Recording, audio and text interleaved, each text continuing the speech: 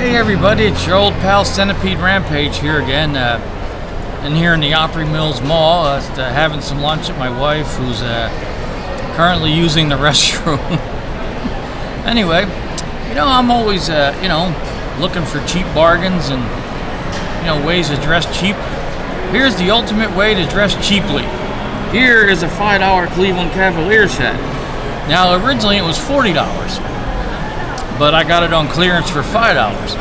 And I actually even got a little bit more off of that because I'm a Lids Premier member. So I got it for like $4. So I got a $40 hat for $4. And then I got this shirt of SEC from the SEC tournaments going on here in Nashville. And it has all the various teams on the back.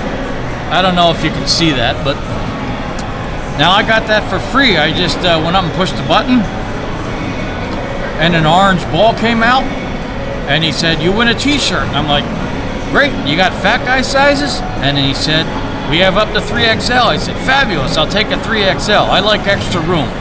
So, that's how you dress cheaply.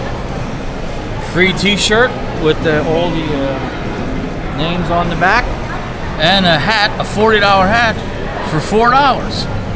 So, how to dress cheaply. Now, that's what separates me from the hipsters. Well, that and a lot of things, but the hipsters try to look like they're dressing cheaply, but they spend a lot of money to get vintage clothes or to buy clothes that look vintage, but they're newer, but they look older.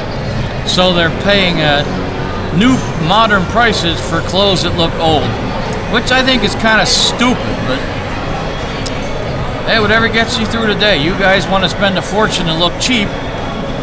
I'll spend not a lot of money to look cheap. $4 hat, free t-shirt.